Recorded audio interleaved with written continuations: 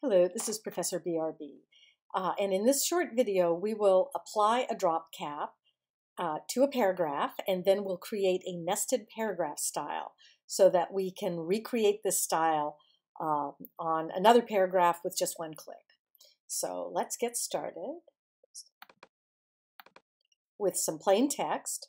First thing to do is to style the letter that is destined to be a drop cap. And I'm going to use Kepler, which is installed on my computer. And you can see Kepler has a crazy number of fonts. And I'm going to choose Black Extended Display because the display font is particularly designed to look good in large sizes. And there it is. I want to make it into a nice color, so I'll make it purple so it'll stand out. And while I still have it selected, is a good time to make a character style. So I'll go over here, note that I'm in my typography workspace so that I have access to all my typography controls. And I'll create a new character style. I'm going to call it Kepler Bold Violet, so I can kind of remember what it is. And that's good. Apply style to selection. Sure, absolutely. Now I'll just put my cursor anywhere in this paragraph, and we'll create a paragraph style.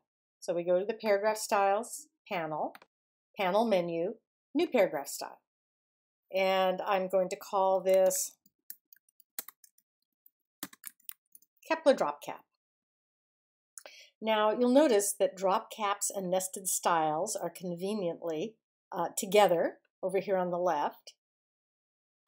So I choose that, and right now I can actually apply my drop cap. So make sure that Preview is checked, and go 1, nothing happens, 2, and 3. That's great. And I can increase my number of characters here, but in this case I don't want to do that. So I'm just going to leave that the way it is. Now, in order to include the special formatting for the capital, I have to alert InDesign to call upon that character style that I previously created. So I'll go New Nested Style here, and I choose the character style I just created. And through 1, and I can change this if I want it to be more than 1, but I don't actually. Just through 1, and you can see I've got a lot of choices here. I just want 1 character, so there I go, through 1 character. And then I click OK. And let's try applying this to a plain paragraph like this one down here. And let's see what happens when we just click anywhere in that paragraph and then go. Great! Worked brilliantly. It'll work on any first letter. So if the first letter is something different, you might sometimes have a little problem here. Notice that little problem I came on? That you kind of have to solve by itself. And I'll show you how to do it since that just occurred. First, I'm going to go show hidden characters so that we can see what's going on there. And I'm going to make a force return, just a shift return at the end of the previous line.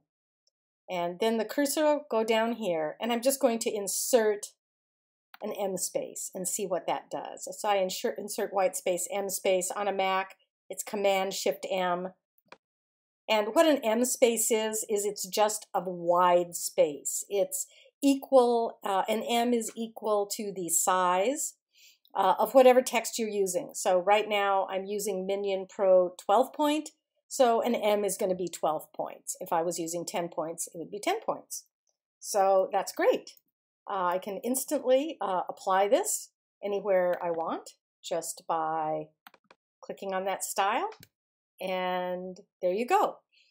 In the next video, in case you're interested in carrying drop caps a little further, in the next video I'll show you a neat trick whereby you can get a drop cap to hang outside a type frame. And this is not in a separate frame here. It's actually, if you move it around, it comes with it. So that's cool. And if you want to learn how to do that, stay tuned and watch the next video.